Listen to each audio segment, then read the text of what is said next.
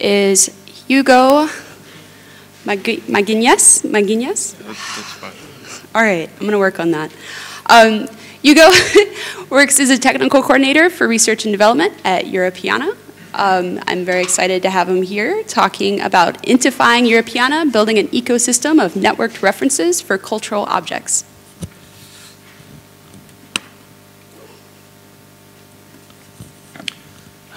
Hi everyone, I'm Hugo Manguinhas. I'll be speaking, I come from Europeana Foundation. I'll be speaking about the work that we've been doing with regards to entities. For a long time we have gathering a lot of information about these entities, and we never had like a real strategy to deal with it and actually make use of them. So that's what I'll be speaking today. For those of you that don't know, but I guess most of you do actually know, Europeana is a platform for Europe's digital cultural heritage, even though we speak of ourselves as normally as the portal, and the portal is the one that most of the persons are used to.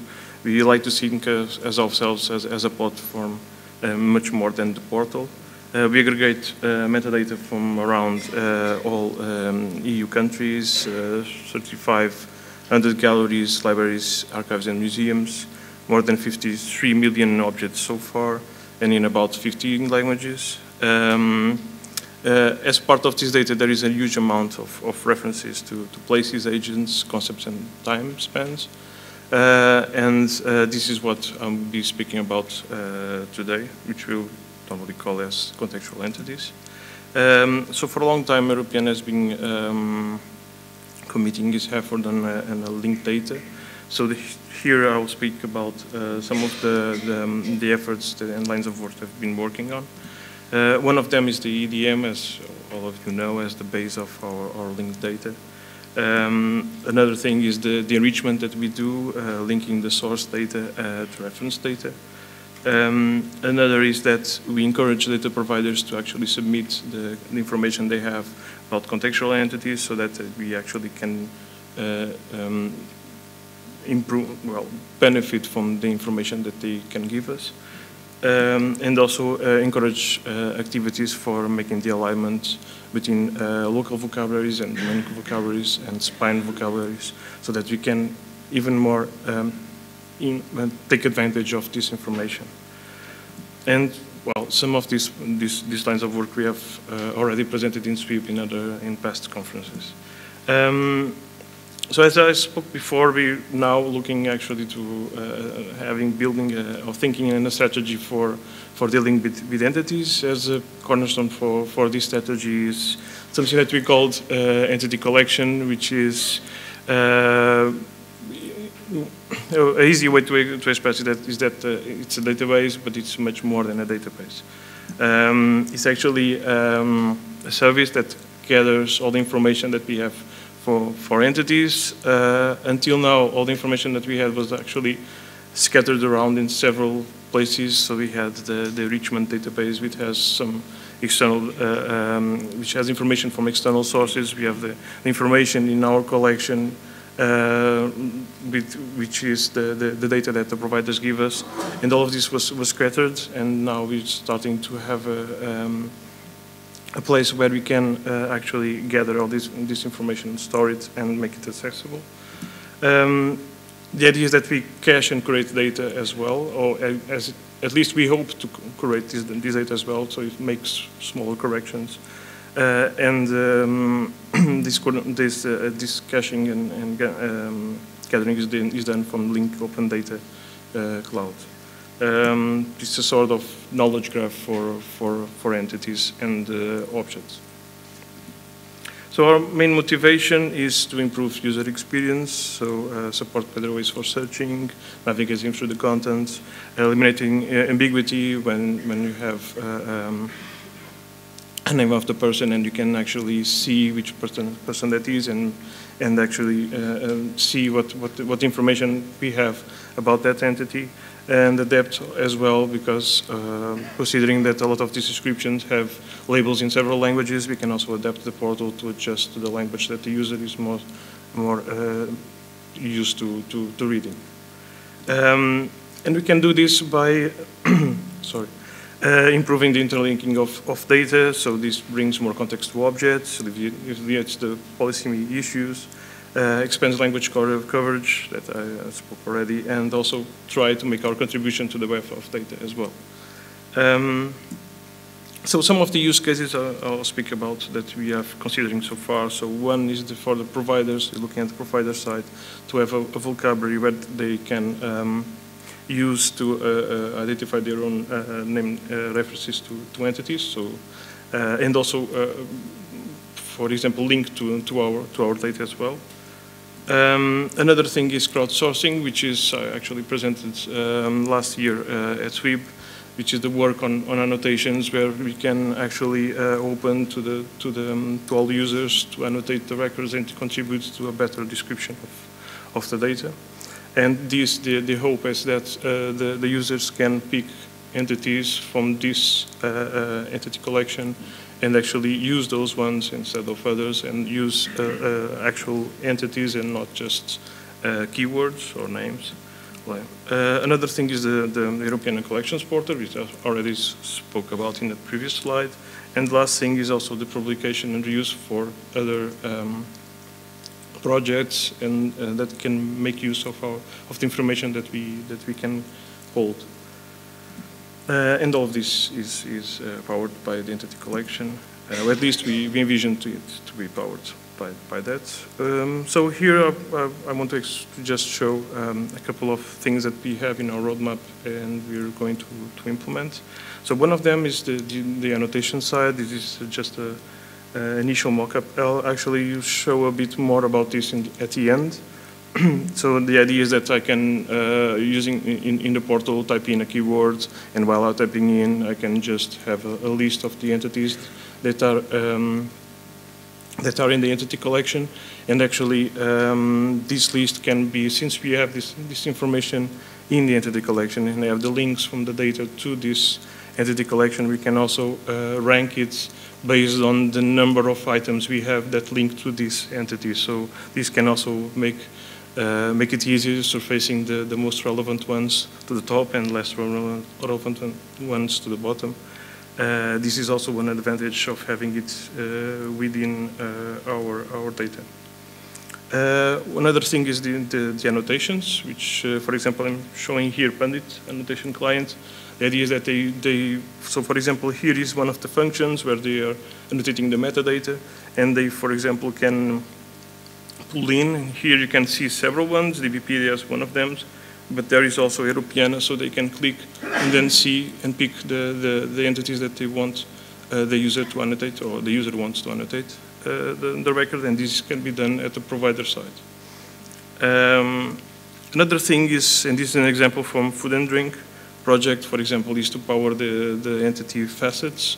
So instead of having a facets that are automatically built, we can create our own facets based on the entity collection.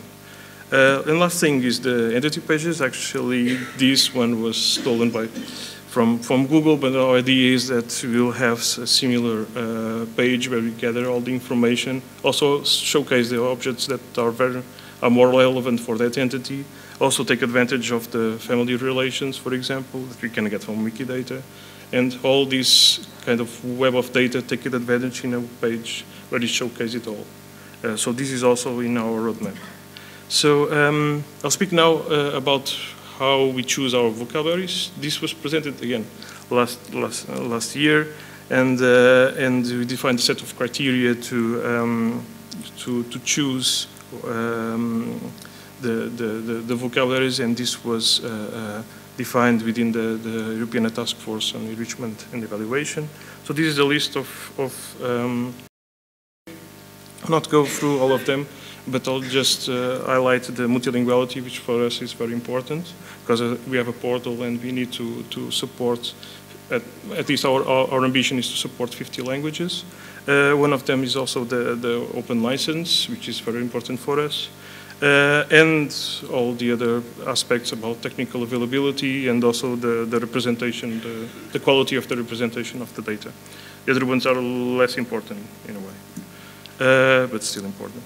So starting by what we had done until now, so we have, for each of the four kinds of entities, we have gathered from different sources. These are the ones that, for historical reasons, coming from the semantic enrichment work, which will now move on to having to the entity collection, and will now start to expand it to cover other vocabularies. So, for example, for places, we chose geonyms, natural choice. We chose also some specific types because we don't want to have all the geonyms in. We select the places, some administrative regions, islands, and other feature types. We gather around and all of this for European countries only. For agents, we chose DBpedia. We select them by the DBpedia artists. We also filter a lot of the artists because we recognize that there is actually a lot of artists that, at least from Europeana, we will not hold any information for them. So they have a lot of rap artists and all sorts of people that you can think of. So we have some filters that go through so see some patterns in the data in the descriptions and filter them out, so that we are left with the ones that we feel that we probably will have content about them. We also don't look only to the DBpedia, the English DBpedia. We collected them from the 45 language editions that match the 50 languages, one is missing, from the ones that we support. So we gather all of them, select the data sets in specific, and then convert and normalize into all the ingestion, the importing side. In terms of concepts, we handpicked a couple of concepts. The concepts that we pick are actually dictated by the needs of the European collections, the collections portal. So now we have the music collection and art and history collections. Those will dictate more concepts that will, and also concept schemes that we'll bring in, which will be identified by these collections. So these are the ones that are expected to actually expand in a very short time. And also time spans, which we use Simium time, which was a vocabulary that was initially not developed by us, but then went within Europeana, and then we took it on. It mostly has chronological periods, but we're also looking at periodo, for example, for historical periods. So, and this is just around 3,500 chronological periods. Was it basically like 19th century, 18th century, first quarter of the 18th century, things like that, and then the dates. So here is, for example, looking at the entity collection, and in red you can see all the entities that are in the entity collection, divided by language. So the existence of a language description for that entity, and then you can see in blue the ones that are actually used. So you see, of course, English is the one with the most. It's normal because DBpedia, English DBpedia is much more wider than the others. We still have some that are quite well represented, but we still have entities described in almost all the languages that we support. We also see the difference between the entities present in the entity collection and the ones that are effectively used. This is because the enrichment, it may happen because the enrichment simply didn't pick out that entity, which is natural. Also, our enrichment is not that good. We hope to improve it in a short time. But also, we want to have a bit of a buffer to cope with entities that we don't have any objects for them, but we may eventually in the future have objects for them. So we may still need to have the ability for example, the annotations or the enrichments to have those in the collection so that they can actually be picked. So are these target vocabularies enough? they are not for several reasons. One of them is that they don't have reference information to other vocabularies, especially the domain in local vocabularies that we have and that we have coming in from the data providers and the aggregators. So, for example, one of them is MIMO, the musical instruments vocabulary used for example, in the sounds project. So another thing is labels and values are not always accurate and normalized. So if you see DBpedia, Wikidata is a bit better, but DBpedia is really amazing. So if you look at the dates, it's very creative, the form that they represent dates. So we need actually to have a better representation for this. YF can be a good option.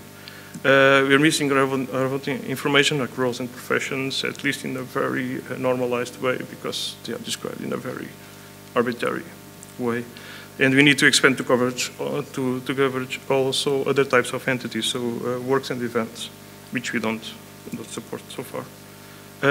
So we are investigating strategies for integrating new vocabularies that can improve the descriptions and multilinguality coverage, so that that distribution, the red part becomes, the blue part becomes a bit higher and more evenly distributed. Also linking between entities, also integrating alignments coming from from alignment efforts that typically done outside the entity collection, but you can bring them in as co-reference information. Support manual curation as well, so that, for example, at the beginning we expect only to have minor fixes, but at the end, ultimately, you could support also for the providers to go there and actually change the descriptions if they want, or they are willing to. Another thing is also to keep up to date the information, both the information that we get in through the external together with the ones that we curate without losing any information. So you're looking at strategies to actually deal with this. So far we have done already we minted Europeana URIs for all the entities that we were using for enrichment, and we updated also with the mass reindex of all our collection, and we are now pointing to Europeana entities. We also developed the entity API, which is now in alpha version. I'll show a bit more about that. Start to make use of the API in the collections portal, initially with the entity suggest, when you can type in and see the entities and then fire a query that will use the URI and not the labels. And also implement the support for new vocabularies and entity types. So this is the API that we have now. So for now, it supports the entity retrieval, so get information, the descriptive information for the entity, and also the suggest call, where you can type in, and I'll show a bit about that. And you have also more methods that will be implemented for creation, update, and delete, and also for URI resolution. So if I ask the API for with the DBpedia URI, I'll get back the URI of Europeana, for example. Here is an example of an output of our API for a resource coming from DBpedia, but for which we minted Europeana URI. So here you see, for example, the labels in 48 languages. You see interlinking information that we hope also to point to Europeana entities. Also, it's a bit cumbersome, but for example, you see the place of birth. Ideally, it should be only Salzburg, not Austria, because you can get that information through just referencing that entity. That will be sufficient in less verbose, and this can make some issues with understanding if it's actually wrong duplicate place or whatever. And also co-reference links to 6 other data sets. Actually, the links here I don't show, but you have for Freebase, Wikidata, and all the lists that we get from DBpedia. So here is the suggest call. So our suggest call is based on language. So we have an index for each language. So here, for example, is a search starting with Neo. And you see all the entity types. The mockup here actually will not be the one that we'll use. We will make some effort to make it better. The icons here actually is just to understand where the information lies. We will not use these icons. But just for now, just a testing. And once the user experience will designer will work on it. Will be changed to a more production-ready version. So you can see on the right also what is output. We use LDP, use some of the things from LDP, and then also you can see how the entities are ranked. By the way, for ranking, we use two things. One is how many objects are linking to that entity, but also we take in the Wikipedia click-throughs. So we take that information, we weight the two, and then we rank the entity. So taking in consideration the two dimensions besides the texts, what is given by Solar with the text matching. So, concluding the presentation, so we started, a strategy for entities. We were missing this, and this is really a must for Europeana. There is no one-fits-all vocabulary. You will need to look in many vocabularies, not just Wikidata, not just YF, other vocabularies, and we still have a long way to go. But hopefully we are making progress, and we also take on a lot of things that we hope will be developed in other projects. Yeah. Yep, that's it.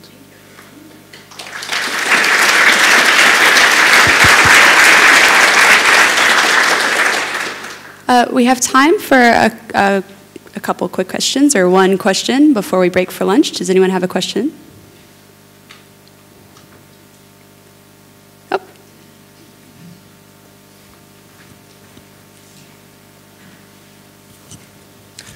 Thank you. It's exciting to see work on creating, like entity database that you can refer to from Europeana projects and from elsewhere.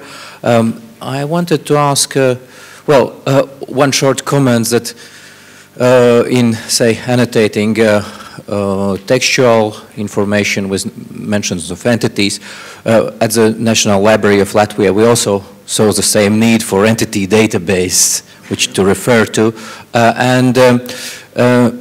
A question to you, is this database also available in other forms, like, say, if I wanted to explore it, what is inside it? Is there a data dump available, something we can play with? At the moment, we only have these two methods. We could make available the data that we have, but actually the data that we have so far is also not that, it's mostly we are harvesting from other sources, so for now we are not improving it. So it may be in the future perhaps a good resource for you, but we can make available as dumps, and we could do that if you're interested. But for now, we just looked at these two methods. We will have methods as well for general search and also for going through all the collection, but those would come later, and generate dumps as well. But not at this moment. All right. Well, thank you very much for this presentation. We'll give them another round of applause.